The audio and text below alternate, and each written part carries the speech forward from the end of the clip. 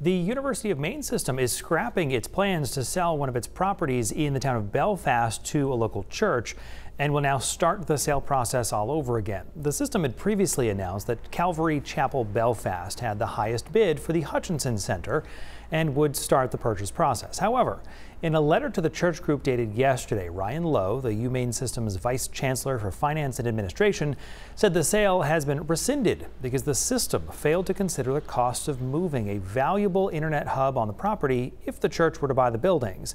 That hub serves local institutions, including schools and libraries, and would cost hundreds of thousands of dollars to move.